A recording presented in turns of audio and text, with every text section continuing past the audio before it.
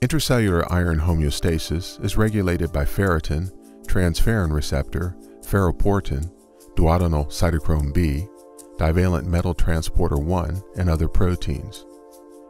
The translation of these proteins is regulated post-transcriptionally by the binding of iron regulatory proteins to three-dimensional stem loop structures located in the 3' or 5' untranslated region of the messenger RNA of these proteins.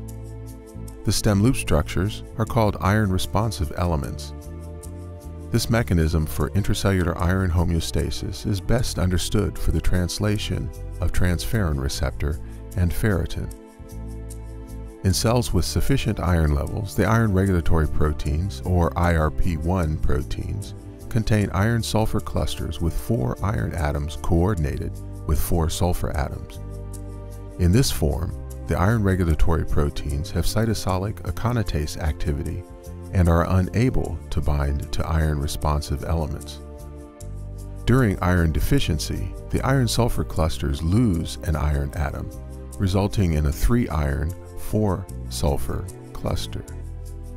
In this state, the iron-sulfur clusters dissociate from the IRP proteins.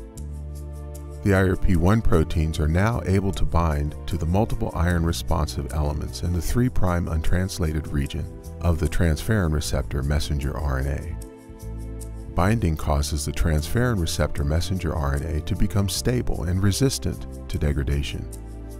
Therefore, during iron deficiency, translation of the transferrin receptor occurs, and iron uptake into the cell increases as a result.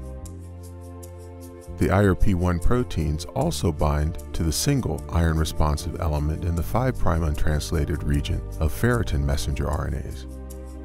Binding restricts the access of the small ribosomal subunit binding to the 5' methylguanosine cap of the ferritin messenger RNA, resulting in the inhibition of its translation.